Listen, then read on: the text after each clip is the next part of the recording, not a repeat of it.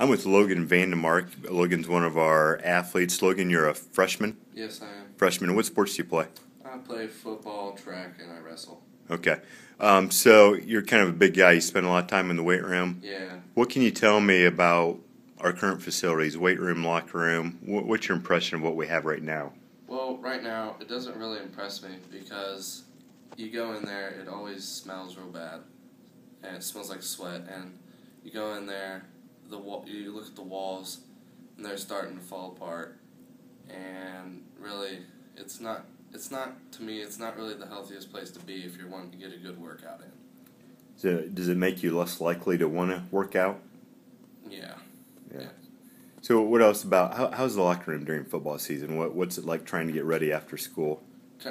It's very crammed, it's small, and you just don't have a lot of room to work with. Yeah. Because it's too small. Yeah.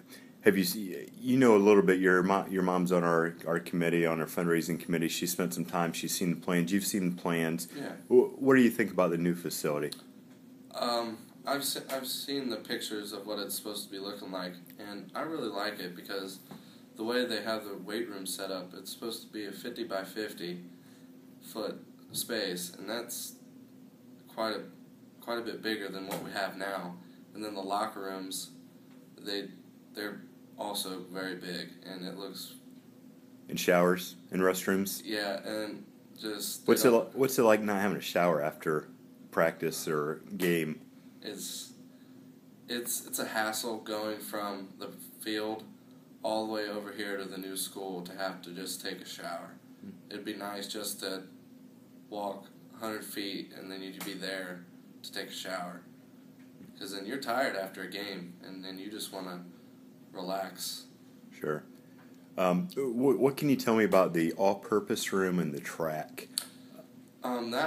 That'll really help me during track season because I run the 100, so I need my quick bursts, so that'll help me get my times good, and it'll help during wrestling, so you can get your endurance for the quick bursts that you need for when you're on the bottom or something.